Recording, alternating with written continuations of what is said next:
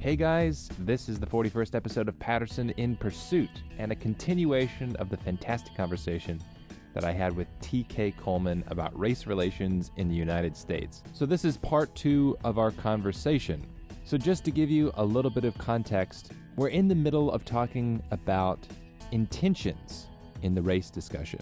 Should discussions on race be focused on people's internal racism, their internal feelings, whether racist or not racist, or should the discussion be focused on action? My position in the first half of this discussion, and a little bit in the second half, though my mind starts to change by the end of our conversation, is that talking about intentions matters. If somebody's accusing me of racism, I feel like I have to explain, defend, and justify myself and explain why that's not the case before we even move on to square 2 of the conversation. TK has been explaining why focusing on intentions is kind of a waste of time and maybe doesn't even matter. And in fact, we don't need to worry about building a society that is free of any shred of prejudice. What matters to TK is that people act correctly, not that they're feeling this way or feeling that way. So as you can imagine, this is just a ripe and timely field for discussion. TK is the education director at Praxis, and what I think makes these conversations so valuable is he's got a background in philosophy. He appreciates the importance, the necessity of clear thinking, clear communication, clear conceptualizing, and there's a base level of respect between us when talking about difficult topics like race that you just don't hear many other places. So I hope you enjoy the rest of my conversation with TK. It certainly affected the way that I think about these topics, and I'm sure it will you as well. I think it's far more important, rhetorically, pragmatically, to place the emphasis on right action. Because even if we can change these things internally, we change them because of right action. But even if we can't, they don't prevent us from right action. Now, let me challenge you a little bit on that. I'm going to put forward a theory that I'm not claiming is true, but I don't know. The reason I think it might be important to talk about these things is because it causes a great deal of anger and tension from those individuals who I'm claiming are out there, whose biases are virtually non-existent or largely irrelevant when we're talking about, genetic differences in skin color and so on. So give me an example of this so I can understand. Sure. So just the personal example, right? When people claim, because I engage in discourse about these ideas, and people claim that really deep down, Steve, you're a racist. You do have these biases, and then they draw political conclusions from that. But there's still that claim that's there. That is very frustrating because it puts me immediately on the defensive, where it's like, well, hang on, you're claiming a character flaw, or you're claiming something which I'm saying isn't there, that you're claiming an internal state that isn't there. That's a very unpleasant and I would say that carnal state, that it isn't there. You can call me out for a bunch of other, internal states that aren't great. Yeah, okay. But that one, it's not true. And so maybe part of the reason that you have so much tension is because people don't like to be called on that claim when it's not true. I mean, we have 2 obviously very plausible scenarios. Well, we have multiple, but one is virtually everybody really has these racial biases, and when we say that everybody has them, we're just acknowledging reality. And those people who say that some people don't have racial biases, well, they're just self-deluded. But there's another scenario here. There's another scenario which a lot of people in the world have these subconscious racial biases. That's the way it is. But maybe a lot of people don't. And if a lot of people don't, that means there's a lot of people who are getting accused of having a bias about how they react to people with large feet or with dark skin or whatever it is that isn't there. That causes, that right there itself is a sticking point. Because the claim is you're racist, and maybe you're so deeply racist, it's so deeply nestled in your subconscious that you're not even aware of it. All right. I mean, but,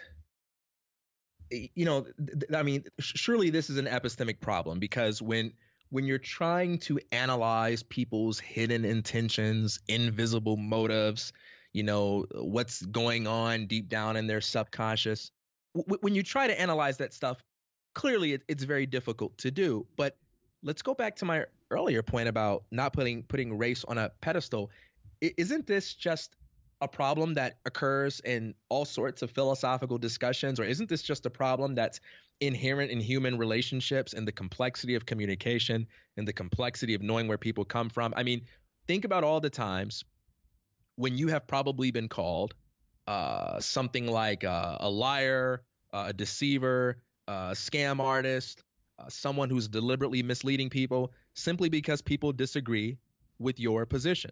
Now, some of those people are trolls. They know better. They don't really believe that. They're just saying something to get a reaction out of you. But another reality is that some people just can't make a distinction between misinformation and disinformation. Some people just can't say, I disagree with your position and I think you're wrong. Some people have to add something else to it, like you're a sellout or you're a scam artist. So, I don't identify with political conservatism, but take a look at a common complaint among Black conservatives. If they argue against the welfare state or argue against minimum wage, well, you're a sellout. You're a sellout. Or take a common complaint amongst Black liberals. If they argue for some kind of liberal policy, people accuse them of being manipulated and deceived by race baiters and race hustlers and Democratic leaders. And that's kind of an insult to people's intelligence, right? It's kind of like saying, you Black Democrats don't know how to think for yourselves. This isn't what you really believe on your own. You're being misled by, race baiters and so forth. And both sides, or all sides of any debate, even outside of politics, everybody's complaining about the people on the other sides who can't just accept that we disagree and we have difficult conclusions because people are too busy calling each other, racist, Uncle Tom, sellout, and all these other sorts of things. Look at Steve Harvey right now, who's being called a sellout by a lot of people because he met with Donald Trump. Now, we don't know why he really met with Donald Trump, apart from what he said. And he said it's because he's got some concerns about some things going on in the inner cities. And he felt like having a conversation gives him more possibilities than not having a conversation. He made it clear that he isn't really a Trump fan, but Trump is president. And so he's trying to have a conversation. And, not that I'm the one who thinks that having conversations with politicians is the way to change the world, but that's his explanation. And some people, a lot of people, can't just accept that either it's okay for him to do that, or maybe he's just mistaken. Maybe he thinks it's going to produce a result that it's not going to produce. No, some people have to take it to that extra level and say he's a sellout. He's an opportunist doing this or that. And how could you possibly know that? But isn't that just what people do in a debate? I mean, do we really need to have an in-depth conversation about people who dismiss your arguments by calling you a racist? Are you really experiencing anything other than what everybody else experiences? Again, I think it comes back to the discussion about scale. So I get called, as you know, I get called all kinds of things about insulting my intelligence. I'm actually stupid, or something. I get called racist for I've seen you called a liar by people of your own race.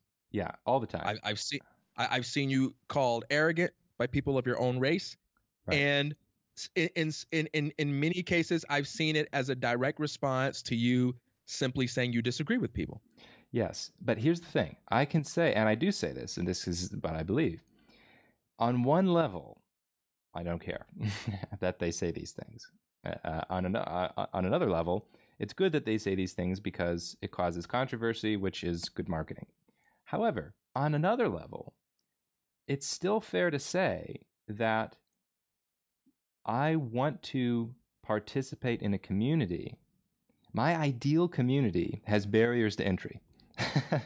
And the people that are going to be my friends, that I want around me, that I want in my circle, I deserve a measure of respect about my internal status, about my own intelligence, about my motivations for things, that if somebody is not willing to grant that actually what's going on is not a case of stupidity or racism or me being a bad person when I say these things, if you can't grant me that, then I don't want you in my close community. Now, we can still be in the same society, right? As long as we have a legal system where they say those things, it doesn't affect me politically, whatever, I don't really care. I don't want to associate with those people in any kind of deep, meaningful way. But it's really important that when you and I are talking, that I really want to communicate, and I want people to know I have the belief that regardless of your external characteristics, that's not the thing that I'm going to be judging. I want people to judge me and have feelings about me, not based on my external characteristics. And so I do the same to them, and I want the same for me. So it becomes really important when people throw around these terms like you're a racist, or racism is impossible to get away from because everybody has that, so therefore we just have to accept it. It's like, no, that value, I have a really deep value in me, this desire for colorblindness for rational reasons, that it does bother me.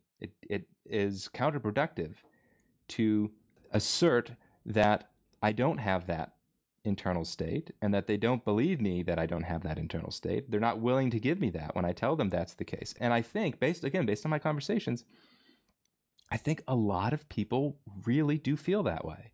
And so, though it may seem like, I'm not arguing for the kumbaya position here, but I'm saying there is something to be said where I think it's unifying to be able to say, like, TK, I envision a society that is free politically, that it's going to be populated by a lot of people that have a lot of shitty beliefs, that aren't going to like you because of your skin color. They're going to have some bias towards you. Yep, I envision that society politically. I think that's a better political system that we're in. However, I also envision a society where you and I can recognize each other for relevant characteristics that we can control, and race isn't part of that. Isn't that unifying? I want you to be a human brother, and the only way I can have that happen, I really think it's possible, is if you and I both say, look, I will return that feeling towards you. I'll share that same perspective, that I see you in a more deep way than skin color. Even though it's a small community, maybe it's a small group of us that feel this way, that still is a possibility, and it's worth talking about. Yeah, man. This one's tough for me. This one's tough for me, Steve, because number one, I'm just not sure I agree with your description of that world as being a better world for reasons I think I already stated here. Like even when it comes to things like color blindness, MLK is often for saying, he dreams of a world in which people are judged by the content of their character rather than the color of their skin. I don't think he meant being colorblind in a literal sense, like I don't see color, but he meant you do right by people, regardless of what their color happens to be. And I agree with you that it is certainly a better world in which people make rational judgments. It is certainly a better world in which people mostly or only think in accordance with propositions that are true and only assert such propositions where they act in accordance with principle and so forth. But I also think there's just a lot about human instinct, a lot about human emotion and impulse that we still quite haven't figured out, that we don't quite understand. And I'm not convinced that we need to believe, or it's very important for us to believe that all of that stuff can be changed. And in fact, I truly do believe that the pressing for that view is precisely what makes discussions on race really difficult. Because I think there is an easier ask of humanity, and this easier ask really solves most of the problems. I mean, even MLK talked about how it's not, that if he can, that even if he can't get a man to like him, it means something. It's great progress to get that man to do the right thing. I think that the important ask is a much easier one, and I think one of the reasons why a lot of people feel divided, a lot of people feel like they can't get involved in something that really should be very easy for everyone to get involved in, is because there are a lot of people who seem to have this view that everybody's got to feel the same way, or that everybody's got to feel a certain way, deep down inside. And I just don't find great value in that. I'm not very concerned with how you feel deep down inside. Some of my greatest allies, some of my best friends are people of very good character, wholesome individuals, but some of them are jerks, man. Some of them are filled with all sorts of vices, but there's no one I would rely on more to get certain kinds of things done than that individual.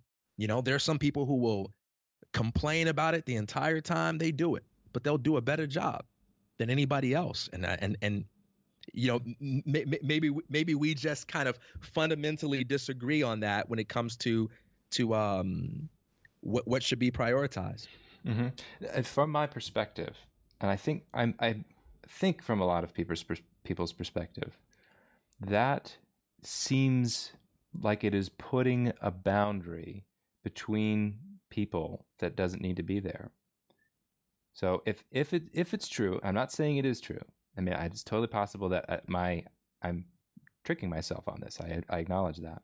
But if it's true, if what I'm saying is true, where I'm saying like I want that mutual, rational, tolerant, open-minded respect with you, who is somebody who has these genetic characteristics that I'm saying I don't view those as fundamental. TK, I view TK Coleman is not fundamentally a black man.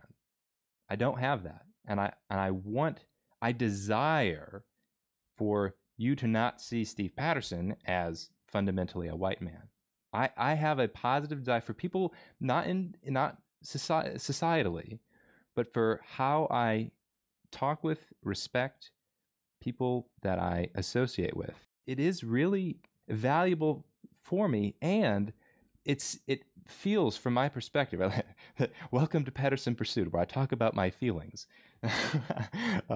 It feels like you're putting a boundary between us. And if the boundary doesn't need to be there, and just because other people put that boundary there, and I acknowledge that they do, can't we say, look, all right, I'm going to be open-minded to it. I'm going to say, okay, maybe there are some people who can get over this. Like, that's great. You and I can agree on all the other stuff, all about the political stuff, but I really feel like there's a measure of connection that you and I are unable to have and unable to share if there is always that arm's length, like, okay, let's be realistic. I'm going to have biases. You're going to have biases. We can't go over them. And I'm trying to say, no, I really want to get to that other state. Yeah, so I feel like I feel like you're kind of putting up the boundary, because if someone's listening to you right now and they don't accept that as a possibility, or they don't think that we can change that, it's a little bit more difficult for them to work together with you to create positive changes, because you still think there's something lacking in them that needs to be changed. And what I'm saying is we have lots of things going on in our hearts that are capable of dividing us. Lots of things, if we had the ability to broadcast everyone's private thoughts on some huge television screen, we would all hate each other. None of us would trust each other. We would all be afraid of each other all the time if we could see all the craziness that goes on in people's private thoughts and private feelings. And I'm saying the existence of such a thing doesn't have to be a boundary at all. In fact, you don't even need to be open-minded about the possibility of changing that. In fact, in any context where you are not artificially insulated from the consequences of your actions, reality will inform you of these things. in ways that are surprising and in ways that are character building. So I'm saying these things don't have to be a boundary. And not only that, I think the view that you're advocating too about how we fundamentally see people, in spite of a lot of the fear mongering that's going on, I would say that that's the dominant view. I would say if your war is against the view that we are fundamentally different, you've already won that one. And I would say the problem of race in this country has very little to do with the existence of people who feel deep down inside that we're fundamentally different. Not only are those people in the minority, but that feeling is actually very powerless. Racism is like is like an ugly, beat up car. Without an engine, that ugly, beat up car would just sit there and probably get towed in a few days. But people would walk around it, look at it, and move on. But if you put an engine in that car, it can get around and it can perhaps wreak a lot of havoc. And I think statism, I think authoritarianism is that engine. And I think racism is very weak. It cannot cause problems. It cannot cause very many problems without authoritarianism being a force that insulates racist behavior from its natural consequences. And that's the war that hasn't been won, the war against authoritarianism. But I would say you've already won big time, man. If your goal is to just make the people who feel this way a minority, because they are indeed a small but perhaps vocal minority. So you just blew my mind, TK. So let me try to restate your position, and if I do, you can correct me if I make an inaccuracy. All right. So you're saying that the internal racism is not the issue, that the idea that you have that a large amount of people in society have those internal feelings of any significant degree, that actually isn't the case, that we've already, a lot of people have already moved past that battle's over, and it's a distraction to keep focusing on that side of the racism debate. That's what you're saying? I am saying that, but here comes a big but. Okay. I am saying that, but even if it is flat out wrong, even if the majority of people do have internal racism, I'm saying racism by itself, or at least racial prejudice, because some people define racial prejudice as the harboring of discriminatory attitudes based on race, and they define racism as the combination of racial prejudice plus the power to oppress. I'm not saying that's how you ought to understand the words, but since some people do use it that way, let me be precise and say racial prejudice is such a weak force that even if 99% of the people in the world felt it, it wouldn't be able to have that great of an effect without authoritarianism there to legitimize it and make it powerful.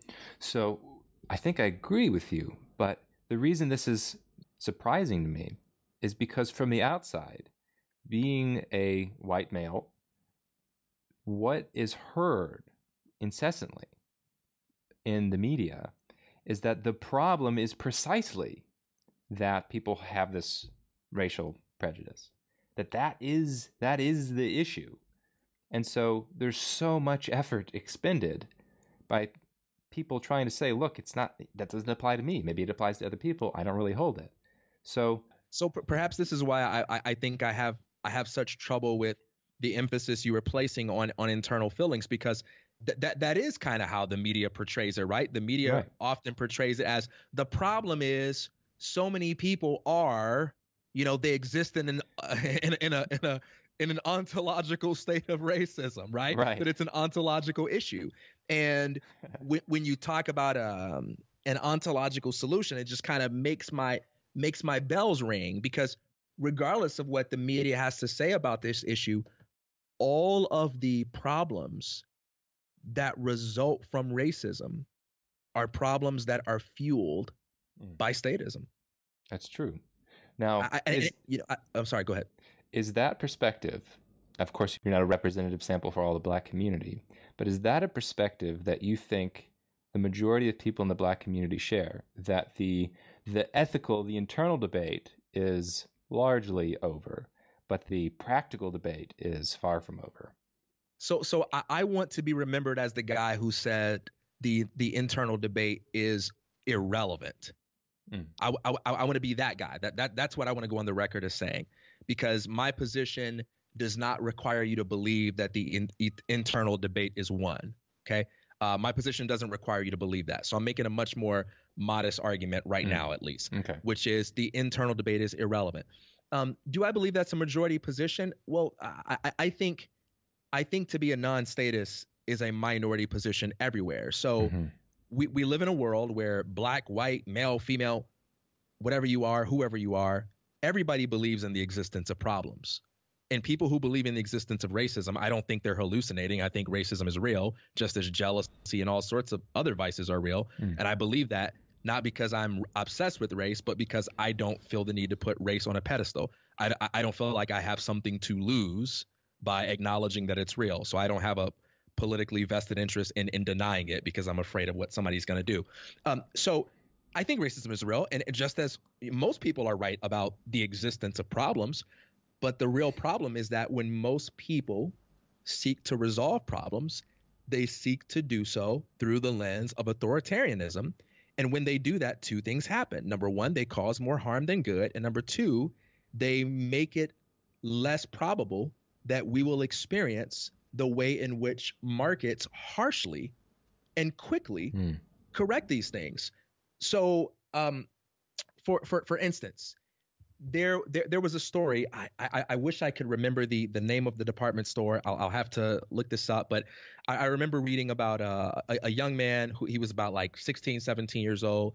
And he went into a department store. There was this designer belt that he really wanted. And I think the belt was just like a ridiculous amount of money, like a couple of $100s or whatever. But he saved up for it. And he goes into this place and he pays for the belt with the wad of cash. So you got a young black guy like 16, 17, got his pants sagging, whatever. And what do people think? I'm not naive. I wasn't born yesterday. Young black guy, 16, 17 years old, walks into a really wealthy store, pulls out a wad of cash. Come on, man. I wasn't born yesterday. But if you don't want to believe we live in a world where people have those kinds of thoughts, you go right ahead. But anyway, the store clerk calls the police because she said something was, suspicious was going on. And the police comes and the police come and they, question him and so forth. And the boy was pretty upset about it. And he complained about it. And other people started to complain. And other people started to complain that, this is racist and so forth. Now, check out what happened, because this is what typically happens in markets. And it had nothing to do with anybody loving one another or being enlightened. The CEO of that company immediately came forward and apologized for the incident. He apologized for the fact that his customer felt as if he was being mistreated. And he made it a point to say that his company's services and products are for everyone, that if there are any doubts about it, they want to serve everyone, and everyone who walks into that store deserves great customer service. And then he promised that there would be a meeting with the staff to discuss ways they can improve customer engagement in order to avoid these kind of interactions, again. Now, I don't think that CEO did that. Maybe you're more optimistic than me in this regard. I don't think he did that because he happens to love black people, Maybe he does, but I don't think that even matters. He did that because that's how things work in markets, right? Because he knew that in order for him to get what he wants, he's got to make sure that he respects his customer, because that's what happens in the world of business. When you don't keep your customers happy and you don't keep a good reputation, well, what happens is you lose. In fact, I look at this from an entrepreneurial point of view. As an entrepreneur, when my customers are happy, I don't have debates with my partners about whether or not they're hallucinating. When my customers are happy, my partners and I don't have debates about the existence of the problem. All that matters is that they're unhappy, and are we capable of satisfying them? Are we capable of creating an experience in which they feel good again? And if we don't, if we're not interested in that, then we incentivize competition to enter the marketplace and do a better job at satisfying our customers. Now, contrast that with any service rendered by the state. You take the issue of police brutality, okay? I'm not even asking you to stand on one side of the argument or the other. I'm not even asking you to accept that any of these incidents are real. So for the sake of being devil's advocate here, if you are one of those people who say, yeah, but the video footage for all of these incidents are finite. We don't know what happened before. We don't know what happened afterwards. We can't say whatever. Go ahead. Maintain that position for now. Okay. In all these instances, do you think there is any private industry where you could have thousands of unhappy customers saying, we don't feel good about the way we're treated, and the service provider has the luxury of standing on the street, waiting for people to come by and give them hugs? The service provider has the luxury of saying, you don't know what it's like to do my job.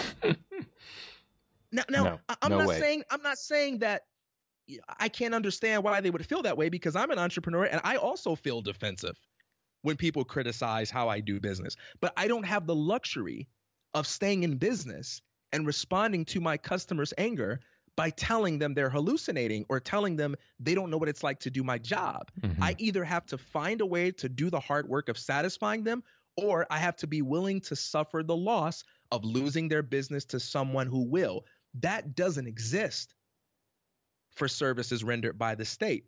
And if you look at all of the issues, all of the problems that make these discussions on racism come up, these are issues where people are complaining about the way in which a service is rendered to them, and they are doing so outside of the free market. Because when these complaints happen in the free market, they tend to get resolved. And usually when there are inefficiencies in the process of resolution, it's because the state is already involved with complicating things.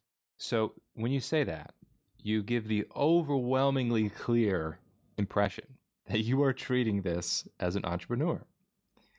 That you're saying, like you said before, the perception of the problem is the problem. That makes a lot of sense with everything that you're saying.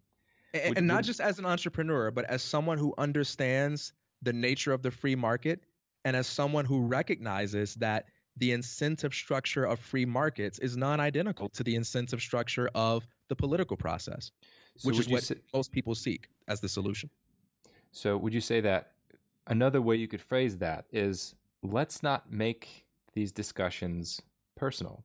The problem, let's just put the personal side of everything off to the side, and let's view it as an entrepreneurial problem to solve, or a problem to solve, not by having discussions about your personal beliefs, about how you feel this way or you don't feel that way, because that demonstrably doesn't seem to make anything change. Let's have the discussions where we can probably come to pretty strong agreement about what kind of systems are causing the events to happen that a great number of people are upset with. Is that fair to say?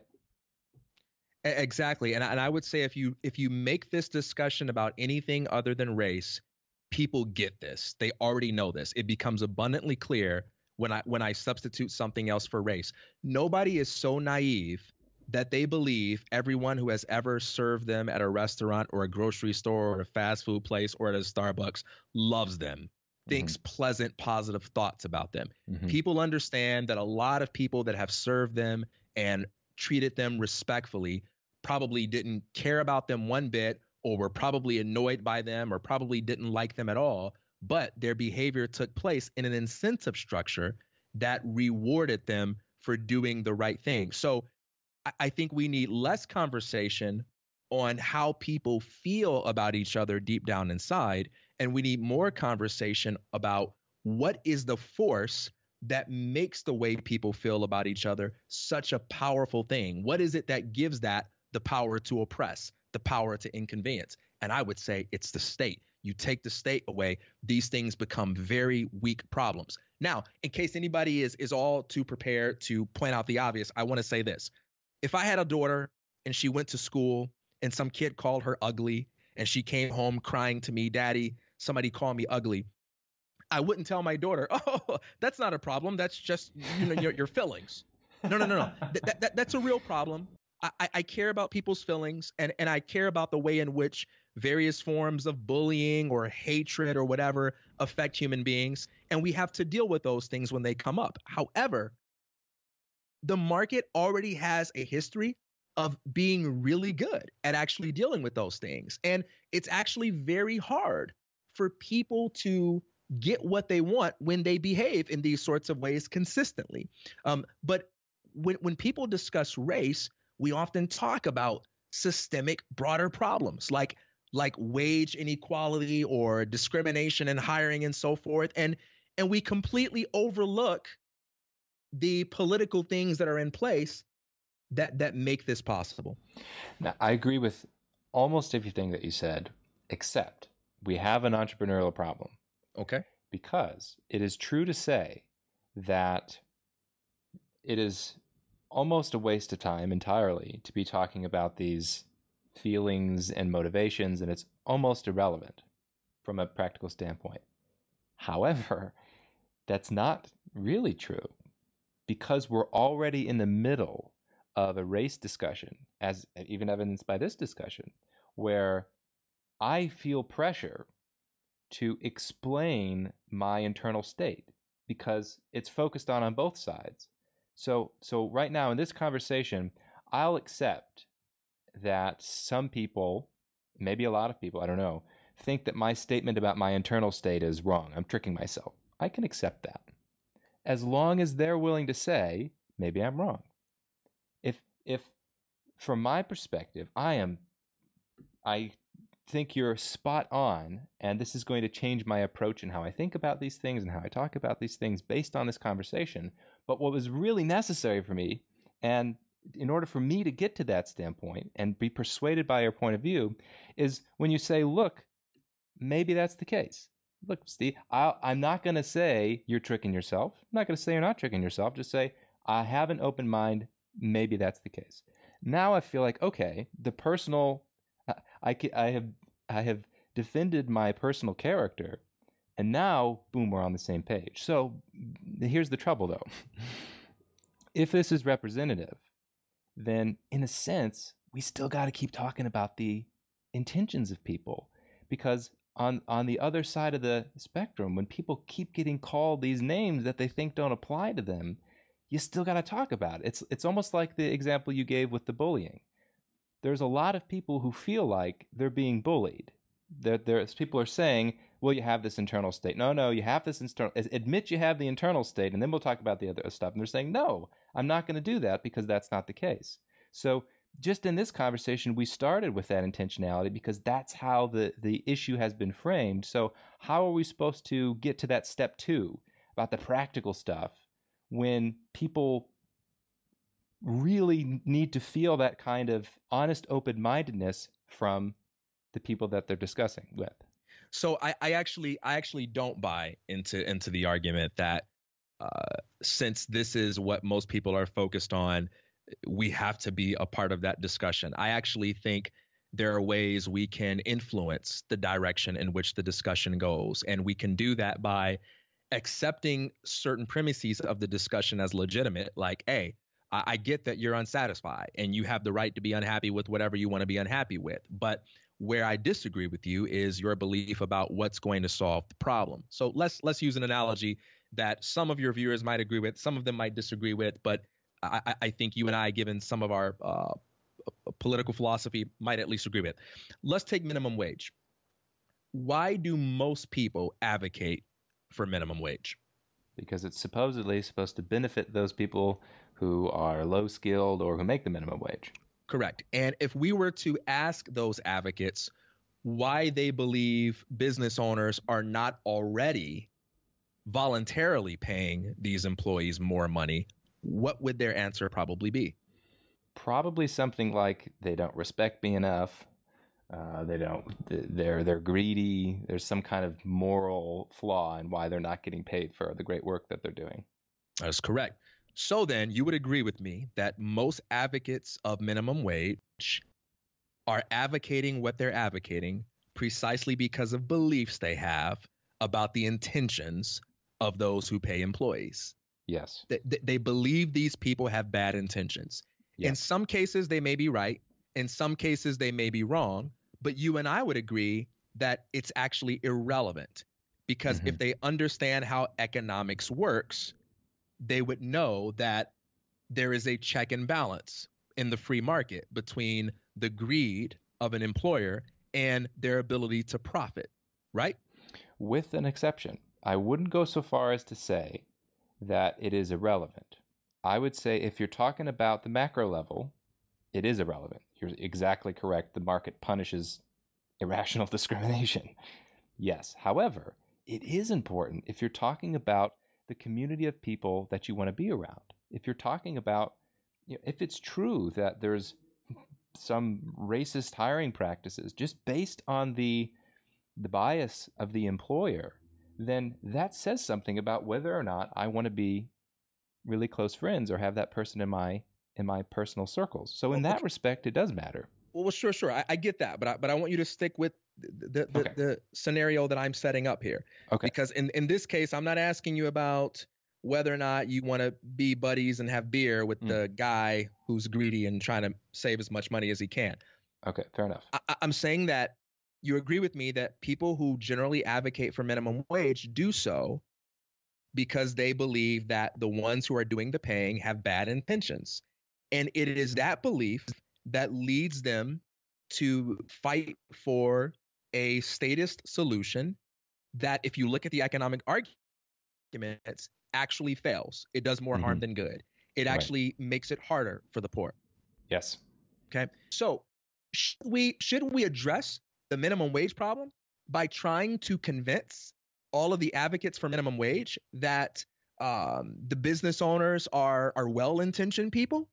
I think that debate's a waste of time. I think if we want to address those advocates, what we have to do is we have to show them how free markets function. And we have to demonstrate to them that even if the business owner is as greedy as they think the business owner is, that these policies that they're invoking to resolve the problem only make things worse. Would you agree with that? I agree with that. And So go ahead.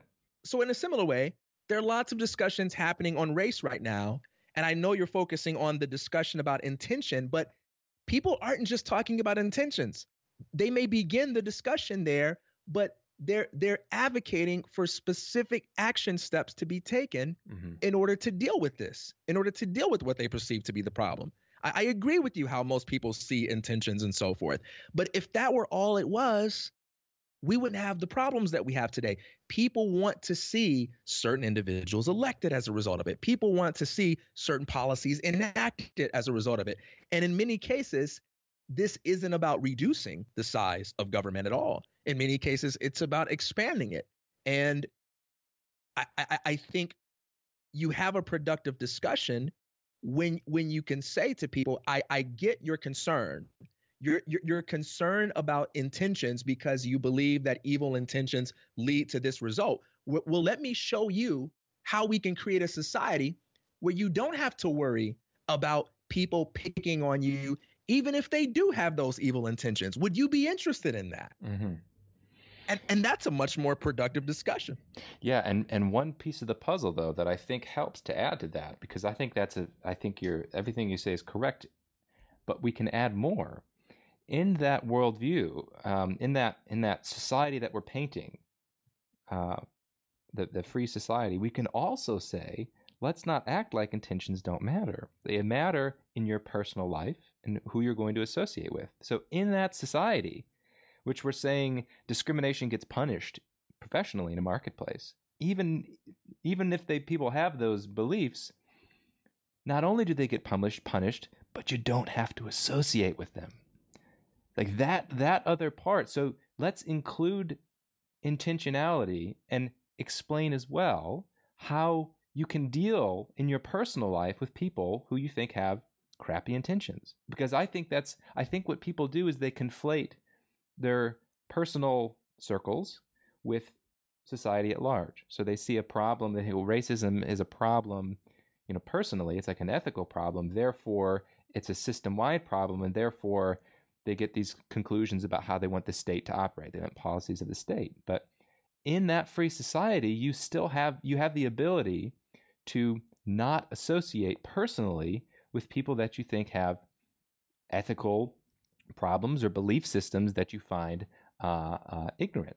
I think that's also, I just don't want to overlook that there is merit to say who you associate with. It's okay to evaluate who they are based on your perceptions of their intentions. Because I have met people who I don't think have the best intentions. And it's important that I can identify and say, yeah, those are pretty stupid and ignorant people that I don't want to include in my personal life. But that doesn't mean I can't still be in a broader free system with them. Now, okay, but let me push back on that. I mean, who's making that argument, man?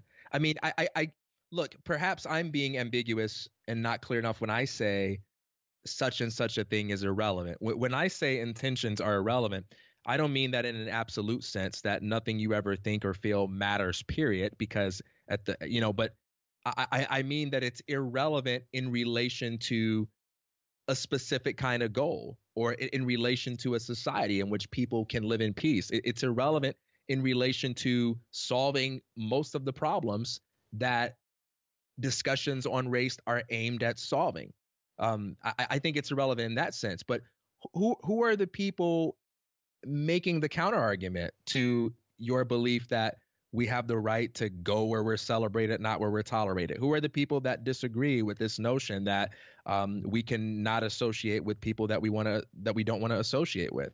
So I think there's a powerful, loud voice coming from the left, or maybe the more extreme left, that gets a lot of airtime, that claims the actual problem is racism as understood as an intentionality problem, as an ethical problem, that if people had the tolerant, open-minded beliefs that they did, that would solve the issue. And one of the ways that they try to craft that society is through, let's say, racial quotas, or through hate crime. They have a special distinction in the law to say, oh, look, if you did this crime with this motivation, you get additional punishment. So we're trying to dissuade people from having that motivation. So what I'm saying is, I don't want to dismiss the idea that intentionality doesn't matter. It does matter. It just matters in your private life. Intentionality, I think, can, to a large extent, not matter when we're talking about system-wide political solutions. Does that make sense? Right. I get you on that, and I mean, I agree with Thomas Sowell that we should judge a policy not by the intentions behind it, but by the outcome that it produces. And I definitely don't think we should give moral high ground to people who say, hey, I care about black people, or I care about women, or what have you. I don't really care about your feelings towards black people, because there's a lot of people out there who have good feelings about black people, and they want to be the enemy of my freedom. They don't want to mind their own business. They don't want to let this black man live his life the way he wants to live it, right? So I don't really care about your feelings. I do care that you do right by me, and I agree with you. In private life, intention matters. I guess it's not clear to me what you're responding to when you emphasize that. So it's very similar to the discussions that you and I might have with people who are arguing for the existence of big government in general.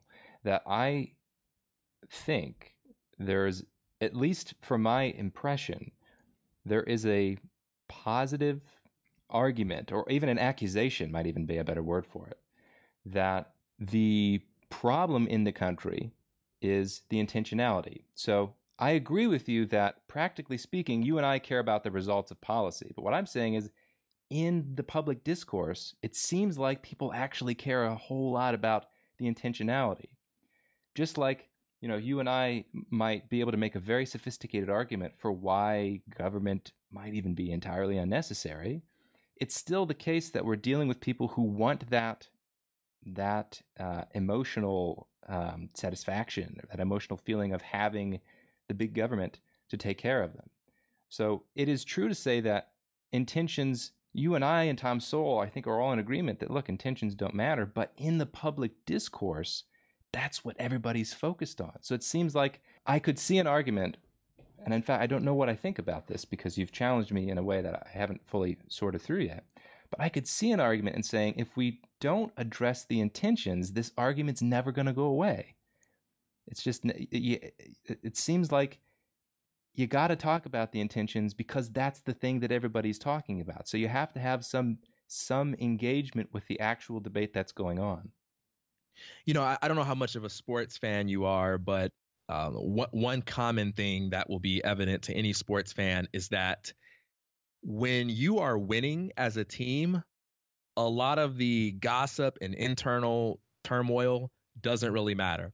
But when you're losing, oh my gosh, every little thing matters. I remember during the Lakers' heyday when Kobe Bryant and Shaquille O'Neal were teammates, when those guys were winning, everything was cool.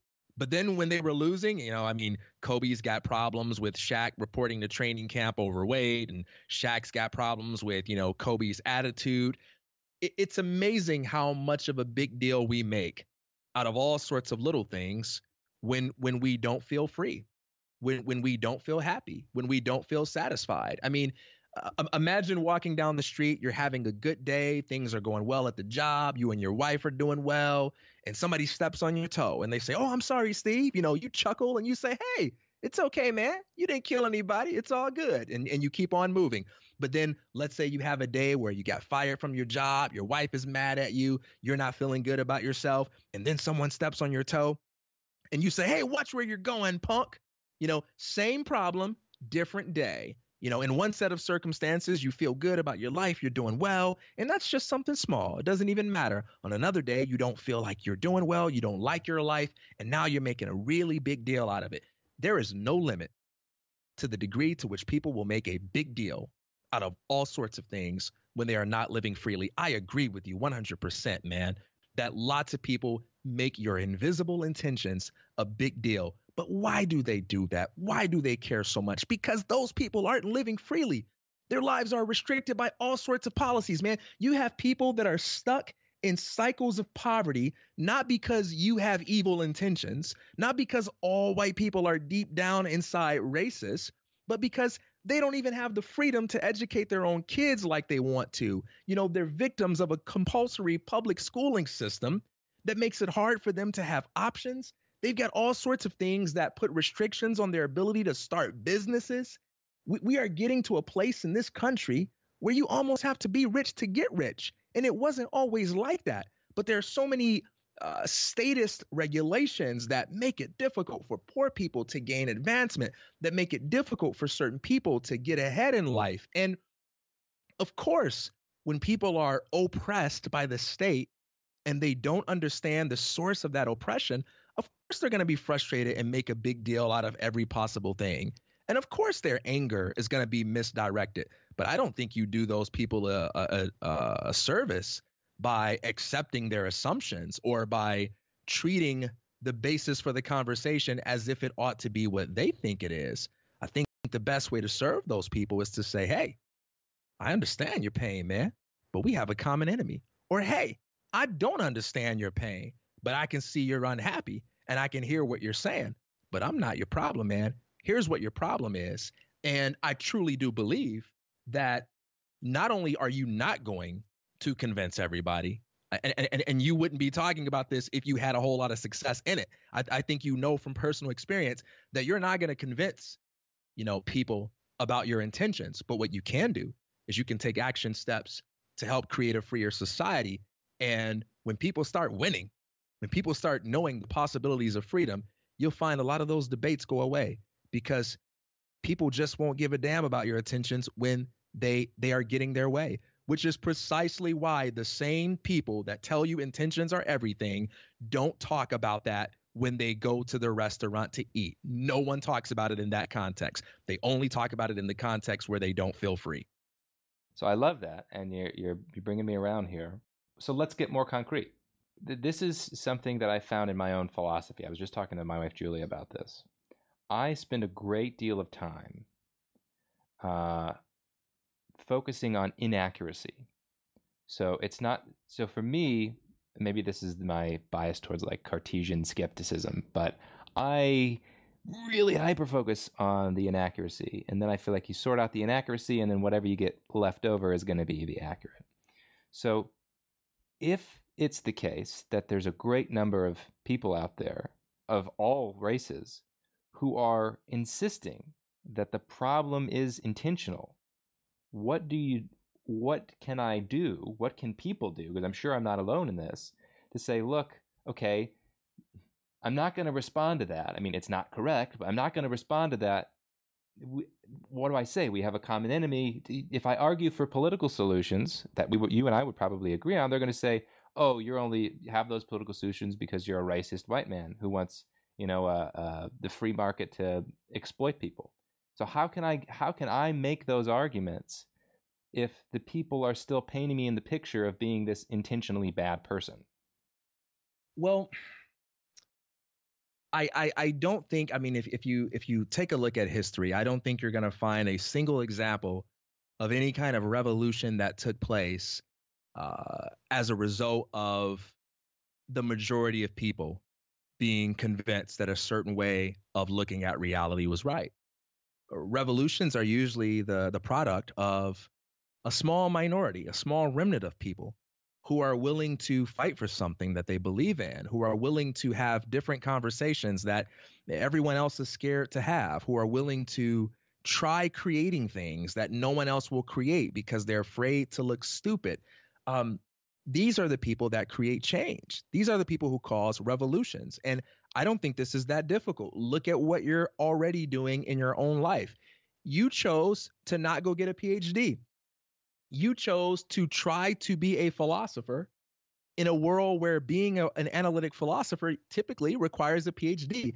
And not only are you practicing your discipline in a way that is outside the mainstream, not only are you having your conversations outside the mainstream, but you're actually doing it in spite of the fact that a lot of people who are a part of that mainstream don't like you. They talk smack about you.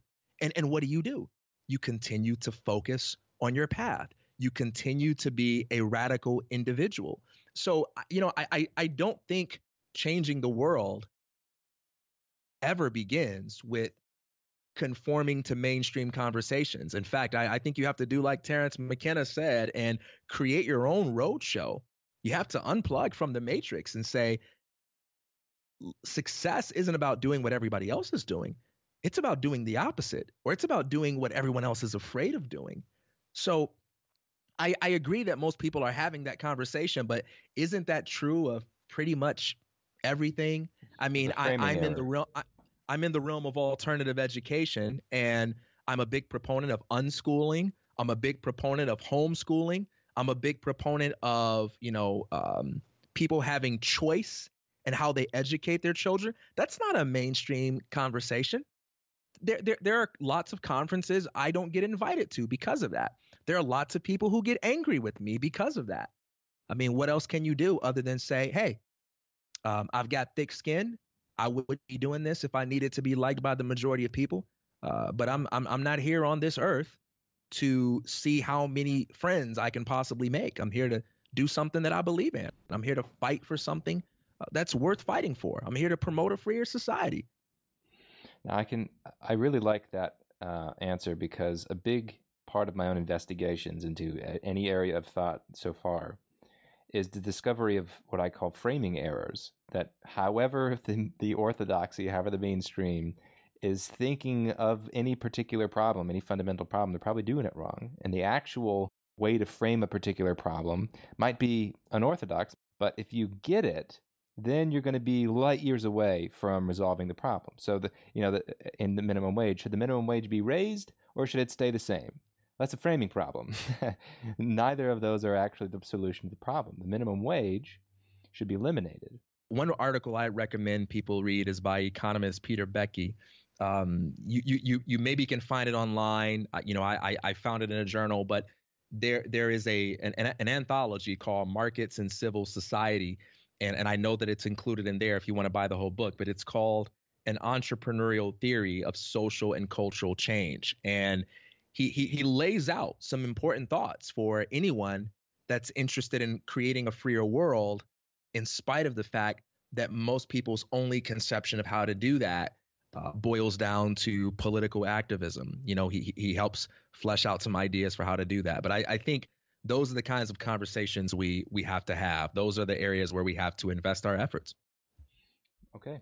And maybe another way we can frame this is, if people are busy accusing me of being racist or being stupid or being whatever the personal attack is, just like I genuinely don't care that much, if at all, if they are calling me, professionally, if they say I'm stupid. I get that one all the time. I think it's hysterical. Okay, whatever. It means nothing. Maybe I should have the same reaction to people saying, oh, you have these beliefs, that must mean you're a racist, where it's like, well, if that's actually what you believe, that's your problem. That's not my problem. That's not true. But not so. Maybe it will mean something to me if somebody has those beliefs and they're in my circle of friends, right? So maybe I'll let the water roll off the back and say, okay, let's work towards that ideal society that we want to be in. But those people in my life who have differences in skin color, like you, TK, if you genuinely thought, based on some action or something I said, that I had these feelings towards you, and I was one of those type of people that is going to judge you based on skin color, like that I want to talk to you about. I genuinely do, because I want that, what I consider to be a barrier. I want that in our friendship to be overcome. That I'm not viewing you that way, and it's important for me to let you know that. But in terms of, yeah, go ahead. Well, and I would contend in that realm, you have a tremendous amount of power, right? Because when you already have social capital with people, you already have a relationship with them, they'll give you their time. You can have in-depth discussions. If you had some sort of problem with me, perhaps we could talk it out and reach some sort of compromise. And you also have the option, too, of amending or terminating relationships and so forth. That's a realm where you have a tremendous amount of power. But in the broader world where you're you're debating somebody on Facebook or YouTube or somebody at the mall, I don't know where your debates take place. And if someone is not interested in having a rational discussion with you, or if they're just not capable of having a rational discussion with you, I say, hey, man, opportunity cost is real. The time you're spending trying to get this person to become rational is time better spent hanging out with your wife or talking with someone that is actually capable or willing to have an intelligent conversation. But no matter what you talk about, man, if you're talking about something that's true, if you're talking about something that promotes freedom, you will attract a crowd that's all too eager to tell you that you're an idiot, that you're a scam artist, that you're stupid, that you're naive, that you're a racist, that whatever it is. And I'm really big on not wasting your time thinking that you can convert everybody to your philosophy. You can't always change how people see the world, but you can't always change the world that people see. And I think that's really the most important part anyway. One of my favorite examples of this is in the movie They Live. You have a good illustration of like how we tend to approach the process of social change versus how it actually happens. You have the lead of the film. He discovers this pair of shades. And when he puts on the pair of shades, he sees through the matrix, so to speak. He looks at a magazine cover, and instead of it being a model on the cover, he sees the words obey. Like whenever he puts on the shades, he sees that the world is really all in black and white, and there are all sorts of subliminal messages on everything that says obey, conform, and so forth.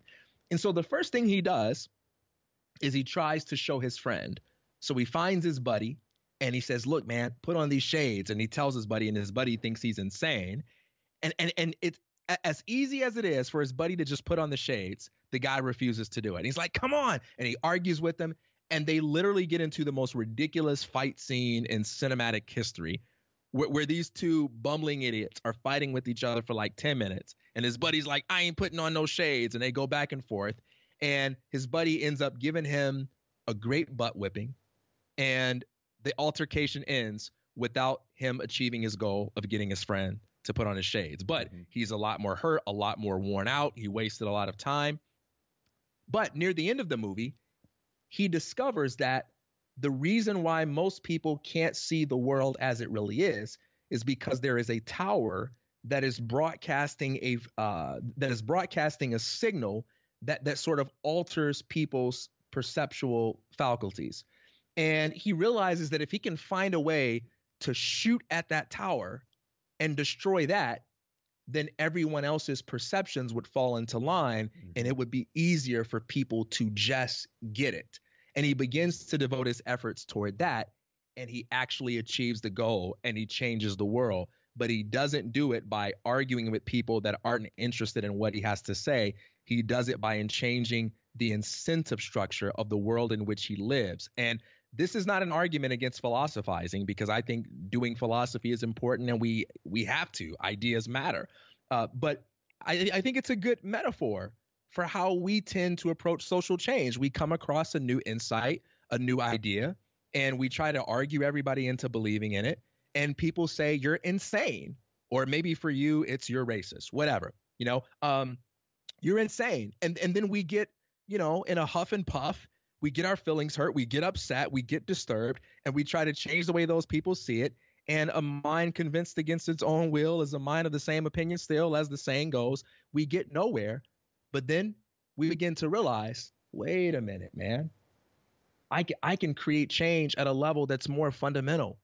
I mean, think about what it was like to try to get people to go on Facebook 5 years ago or 10 years ago. Think about how many people were like, Twitter, what's that? And now they're all over it. Or think about Uber. I mean, do most people do Uber and Lyft now because someone came along with a philosophical argument and said, look, there really is an alternative to taxi cabs? No, sometimes you just have to sow the seeds of freedom by creating alternatives. While everybody's having the same old conversation, you criticize the world. You criticize the world by creating, and you put alternatives out there that will cause people to see the world differently without you needing to argue them into it. I mean, to me, that's how you get things done. That's how you make the world a freer place. And I think that's how it's always taken place, now, even if politicians are really good at taking the credit for it. And I'm on board with this. I think this is correct. So the practical question is, though, to go back to the glasses analogy with shooting at the tower, what happens when the solution is to shoot at the tower, or in this case, the government? Not literally, by the way, NSA, I'm not saying shoot at the government, figuratively. What happens, though, when the people who are being propagandized by the tower try to restrict you from taking down the tower? So if the solution to a lot of problems is the minimum, or if the solution is to get rid of the minimum wage, what happens when people who are being hurt by the minimum wage think that they're being helped by the minimum wage? How do you, and if you try to change that, or you try to make the argument for that's the case, then they think, oh, the only reason you're doing it is because you're a bad person who's trying to oppress me. How do you deal with that? Yeah. So, okay. So I agree with you that at one level, the solution is to take away the minimum wage, right? And allow this to be determined by market forces. And certainly most people are statists, and you're probably not going to succeed in that regard. But there's another way too. So think about it in this way. Why do people believe in the necessity of the state? There's one observation. Say what? Confusion. Confusion. Well, I think there's an even more charitable interpretation. There's a very charitable interpretation. First, let's acknowledge something that we tend to all agree on, and that is the state should not be involved in the business of controlling and regulating everything. Sure. Okay.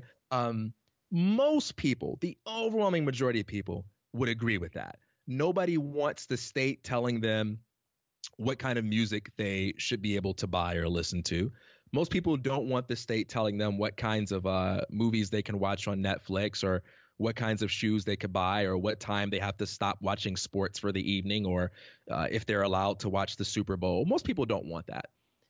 People don't want the state involved in areas where they feel confident the market can get it done. But in areas where people want the state involved, it is because they believe it's a necessary evil, which is why, as you're probably all too familiar with, when you make arguments for why something should be privatized, or why something should be outsourced to the free market, people don't say that's a bad argument. they generally say you're being too much of a purist. You're being unrealistic. You're being too theoretical, or that would never happen. Which means, I get the logical purity of your argument, Steve, but we would never make it without the state, the whole who builds the roads thing, right? We need the state to do this. So that means if people can be convinced that the state is not necessary, or people can be shown that the things they value can be better produced by alternatives, then you kind of go through the philosophical back door of de-incentivizing their loyalty to the state in that particular area. So most people are not for free choice when it comes to watching Netflix because they've been convinced that way by argument. Most people are for free choice when it comes to what they watch on Netflix because somebody is doing a really good job in the market of making things available to them in a way that the state couldn't possibly compete with. So one example of this would be, common example, USPS. We still have not gotten rid of USPS. And we are probably not going to get rid of it. But what do we have now in terms of allowing people to communicate with one another across vast differences, allowing people to send each other messages? We have email now. We have FedEx now. We have Amazon shipping now. We have UPS now. We're developing drone technology.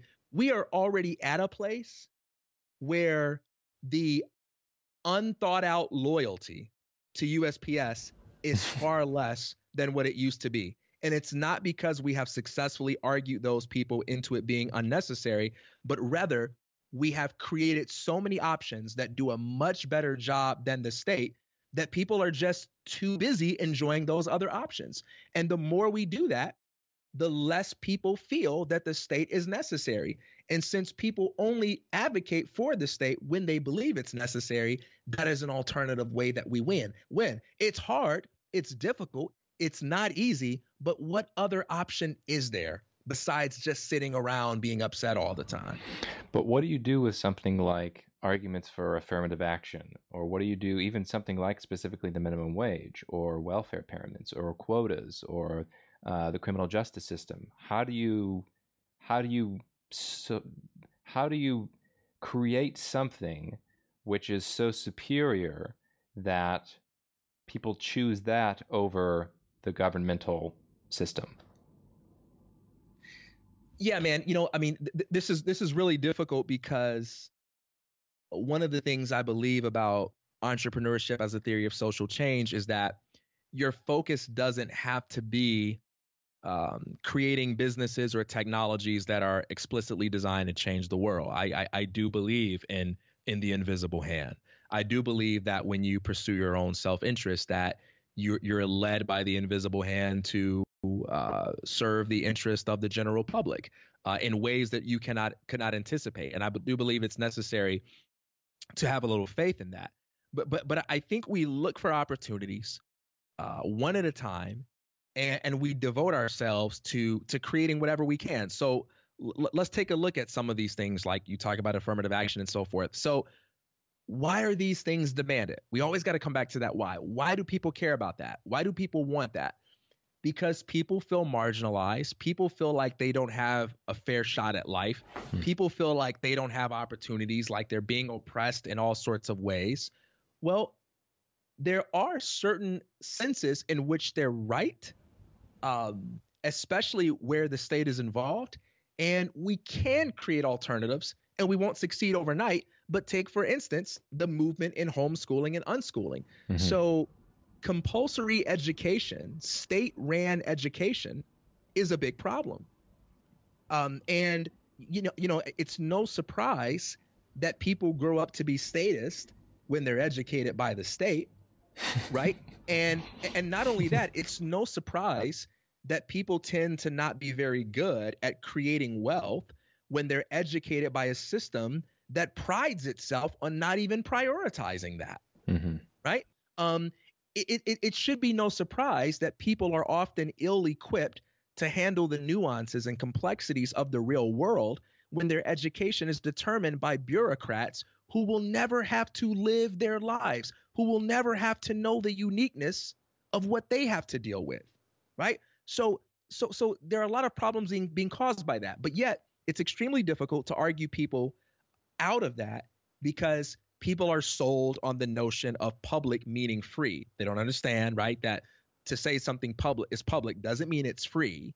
It means that you're robbed to pay for it, and it means that the government gets to decide how it's ran, even if you don't like it, which is why we have all these silly debates about Common Core. In a free market, you would not have that debate. People can just learn how they want to learn, whatever it is they want to learn. But one of the reasons why people are so sold on the necessity of that is because when they look around the world, they just don't see a lot of alternatives. They don't see a lot of options. And it's still very difficult to answer people's question in a way that sounds pragmatic when they say things like, yeah, but what about someone who's really poor? And, what about someone who can't afford this or that? And the more we create alternatives, the more we can show that homeschooling and unschooling can produce equal results or superior results, the more people begin to gradually wean themselves off the system.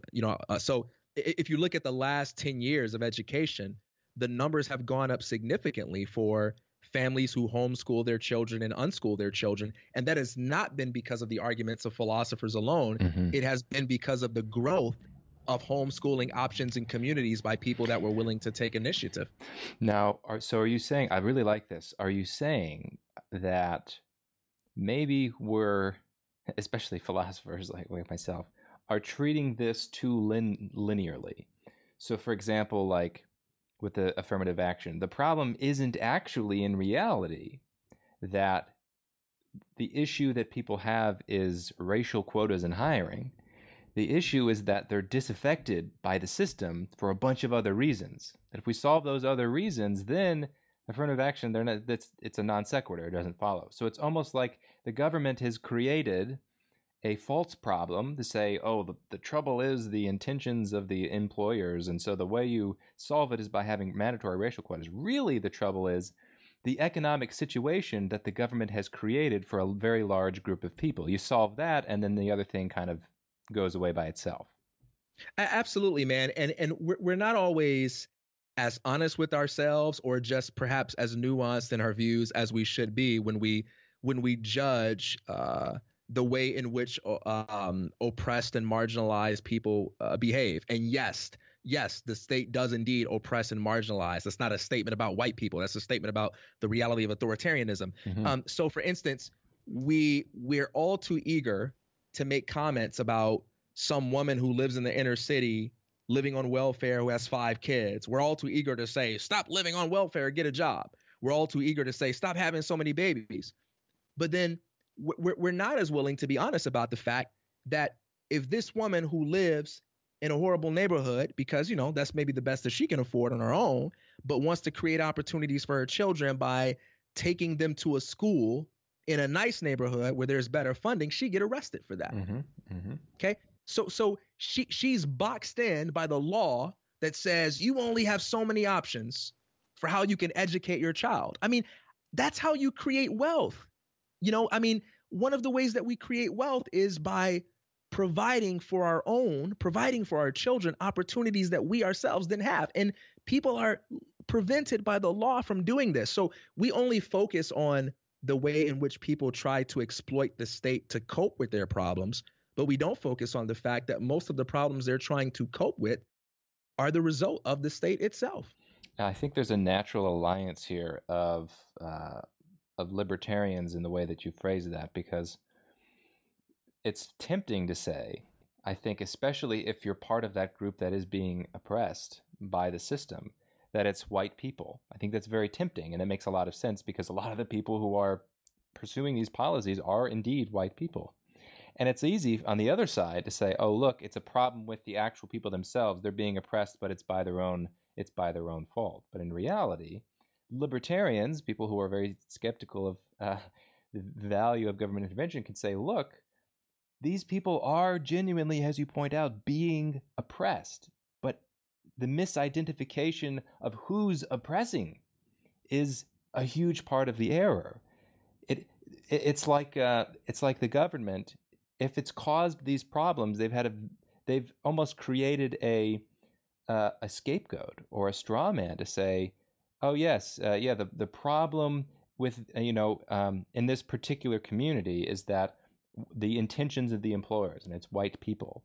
It's very easy for politicians to say that and to get elected because of it, but in reality, that's a bait and switch. The problem that everybody should acknowledge, and if you don't see it, then I encourage you to dive into economics and learn how government intervention works, is that it's the system itself that is oppressing them. It's not even necessarily the intentions of the people in the system. Maybe the people are trying to implement something that they think are going to help, but it's the actual system, not the skin color of the people in the system, that is doing the oppression, that is causing this issue in the first place. I feel like if that's such a huge part as well of what I see as this unifying between different races, is to say, look, I see you as a peer. I see you as a fellow human. You and I really honestly do see similar problems. We just see a different person behind it, or a different, if you could anthropomorphize government, right? It's a different enemy. So let's unify and identify the problem, and we'll have probably the same conclusion, that these problems might dissolve if we change the governmental system, not by giving more power to government and have a bunch more regulations, but the exact opposite of that, having the market step in here. Absolutely, man. And you know what? It doesn't require as many concessions as we often think. It doesn't require like self-compromise. Imagine if you're in a McDonald's and there's a guy there who doesn't like burgers, and he says, I hate burgers. I don't like burgers. I hate this McDonald's. If there's a Subway across the street, you can just tell that guy, hey man, I don't know if you know this, but there's a Subway across the street, and you can point him the way. You don't even have to say, hey man, my experience is different from yours, but I totally understand. I understand why you might not like burgers, and we're actually after the same thing. No, we're not even after the same thing. I like burgers. I think you're crazy for not liking them. I've got all sorts of judgments going on in my mind about you. But since I hear you complaining about not getting something that you want, and I'm aware of another option, I just want to let you know there is a Subway, across the street. No, I don't want to be your buddy. No, I don't relate to anything about you, but there's a Subway across the street. You've got options. And, and so when I see libertarians, for instance, who will in one context argue for the privatization of the police force, and then in another context, get into arguments with black people who complain about the police. It's not about race. It's not about race. I just think to myself, oh my gosh, what a waste of time. You are not going to convince people that their problems are not about what they think their problems are about. Mm-hmm. So why even go down this path? How about you just let people be unhappy with whatever they're unhappy with? And since you are aware of another option that could benefit them, and it's also in your self-interest too, why not talk to them about that? Because the real problem is that you've got unhappy customers, and it doesn't even matter why the customers are unhappy. When people are unhappy with a service, they should have the option to arbitrarily take their business elsewhere. Mm-hmm. You don't have to have a logical reason for not wanting to eat at McDonald's. You can be as arbitrary and as irrational as you want to be. It's your freedom. It's your money. So anyway, man, I think it helps for people to develop a sense of imagination with some of this stuff, for how these sorts of things could work. So here's an example, since, we're talking about like police brutality, which is a big issue in race. I mean, I would say it's the leading cause, the leading cause of the discussion in our day, the emergence of Black Lives Matter and so forth. But I think the first interesting thing to point out about this is, why is this discussion so big right now? People don't realize it, but entrepreneurs and innovators should be getting the credit. You know why this discussion is so big? Why? Because of the cell phone. Yes, social media and the cell phone. Social media and the cell phone. Like, even though people are looking to politics for the solution, the existence of the debate, which is more heated than it's ever been, is the direct result of more people using the fruits of entrepreneurship and innovation to shine a light on something that's worth talking about. So that's the first thing that's interesting. But I take a look at some emerging positive externalities that can provide a glimpse of how the market might be able to contribute to these things. And this is just the tip of the iceberg. So you take, for instance, Uber and Lyft. I mean, we tend to remember things like this as if they've been around forever. I mean, for whatever reason, it seems like Uber was around when I was 15, but 10 years ago, we didn't even have Uber and Lyft, man. We didn't have it. We didn't have it 10 years ago. But the existence of Uber and Lyft has all by itself raised the risk of pulling people over for arbitrary reasons. Now, you don't even have to believe at this point that police officers do that. You can go ahead and hang on to the belief that all officers are really nice people. But let's say you're the person who believes that some police officers are racist, that some of them are hell-bent on abusing their authority. The existence of Uber and Lyft has slightly raised the risk of those people arbitrarily pulling you over, because now when I see two people riding together, I can't make the kinds of assumptions that I probably could have made 10 years ago. Right? The likelihood that two people at random might be two different individuals with two different networks, two different philosophies, two different, levels of income and all that kind of stuff is pretty high. So that raises the risk. Secondly, take a look at something like self-driving cars. We're not quite there yet, but the data seems to indicate that we're moving there, and that we may very well in our own lifetime get to a point where a significant percentage of cars on the road are self-driving cars. I don't know, but let's just take a look at it since it's in development and it's happening some places. What happens when the people in a car are being driven along by the provider of self-driving car services? Now, there isn't a need as much to pull people over, because if a tail light is out or if a car is speeding, first of all, the likelihood that that'll happen will be less. If, let's say Uber is the one providing self-driving cars, they'll probably be more meticulous with taking care of their business. But even if they didn't, and you have an Uber car with the tail light that's out or that's going over the speed limit, there's no need to harass the passenger, because they're just the passenger. They're not responsible. There's likely going to be some place where you send that ticket, or there's going to be some other means to contact them. But the existence of self-driving cars is going to change the game in terms of how traffic is policed, right? Which means that the risk of arbitrarily pulling people over will be higher. The need to pull people over is going to be lower.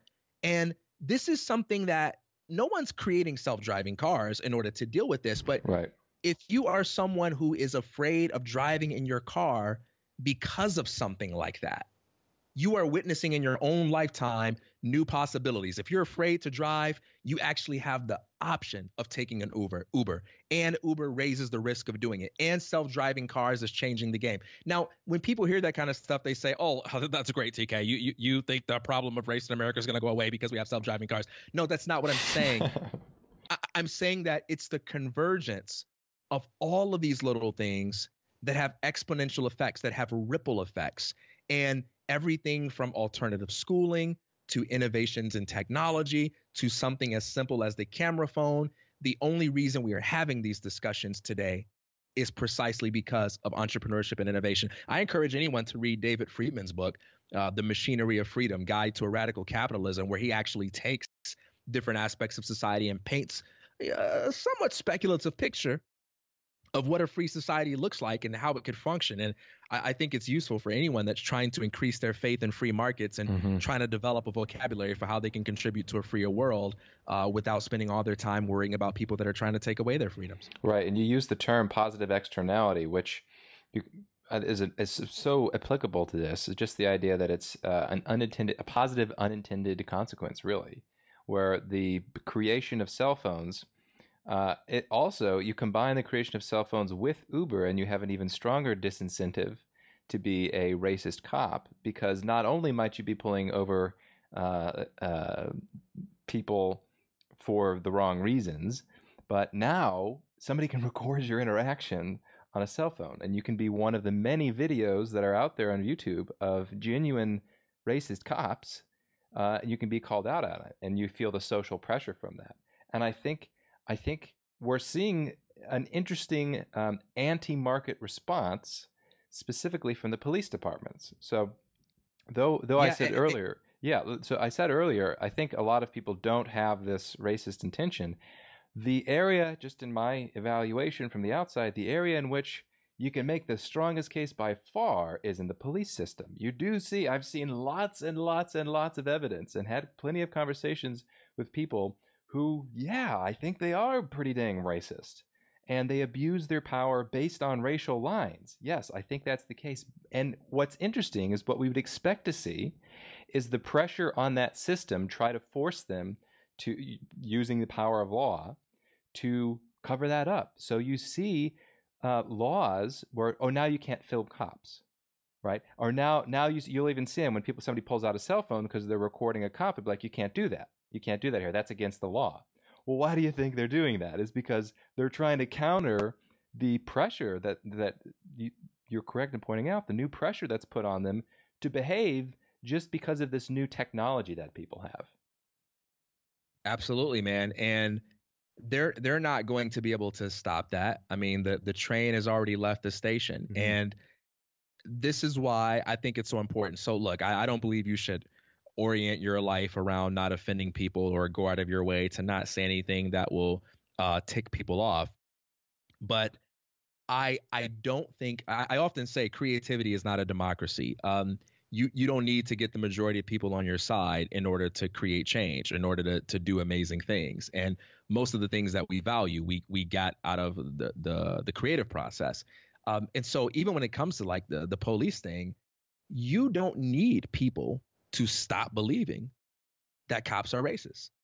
You don't need people to, I'm sorry, let me change that in reverse. You don't need more people to believe that cops are racist.